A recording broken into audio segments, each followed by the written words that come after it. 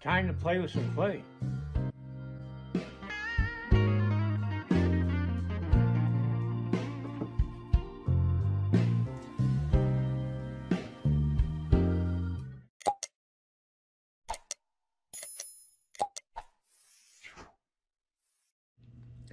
Well, I picked up some super glue, Gorilla super glue, and I got a whole bunch of little tiny stars in the mail this last weekend.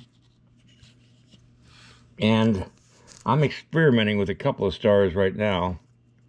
They're a little bit big for this flag, but I really don't care right now. I just want to get the damn stars on there. And what I've done is I've taken a little dab of super glue on each star that I put these two initial stars right there as an experiment on this print. And it's the only way I can think of to transfer the images of the stars into the clay. When I get my clay made out, which will be a flat piece of clay, I'll press it down on the stars, and hopefully the impression of the stars will come through to the clay. Then I got to figure out how I'm going to do the stripes.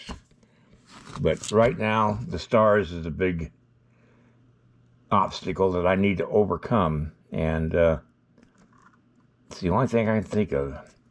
This is let's see, I got a card around here somewhere. This is where I got the stars from. They're real nice people, and they weren't very expensive. I think it was about, probably, I can't remember. It wasn't very much money. But anyway, you might contact them if you want to get stars. They sell them in different sizes, I think. But anyway.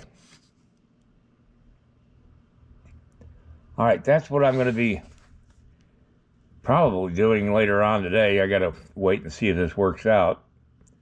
And sure hope it does, because I have no other way of doing these stars on this flag. This is a flag I need to have on this sculpture I'm doing. So anyway, that's what I'm going to be doing today, on top of continuing to work on my feathers. Well, I've got the first circle of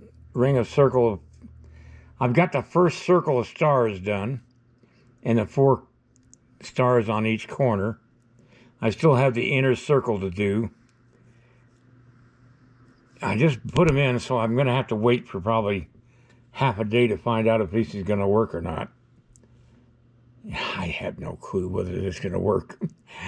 All right, that's going to be it for right now. I'm going to work on my feathers for a while and then come back to this later. That's it for today on video, and I'll see you next time. Please give me a like and a subscribe and ring the little bell. Also, don't forget I have instructional videos available now online.